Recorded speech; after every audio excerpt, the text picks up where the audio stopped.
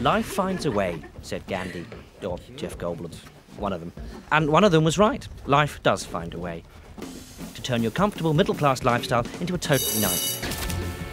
Are you mad, fam? I had a job. Are you leaving? No. I had a loving wife. Why would you think that? Oh, just You're leaving me. I had a house with a great neighbourhood watch and reliable bin collections. But then it all went to rather quickly. How's Frank? Dying? He's not that long left. He wants to see you again. Me?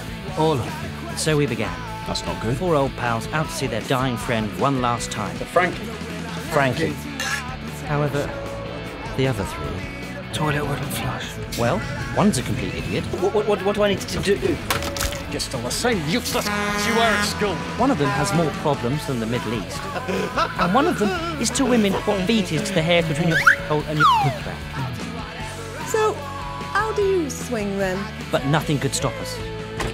Where did you get it? Not even Neville, who just sort of turned up out of nowhere after everyone had forgotten about him. Much like herpes. Oh, thank God for that. All right, Adam. Mad this, isn't it? But Frankie needed us. And we would do anything for him. Even that. You literally went through Peter. Because that's friendship.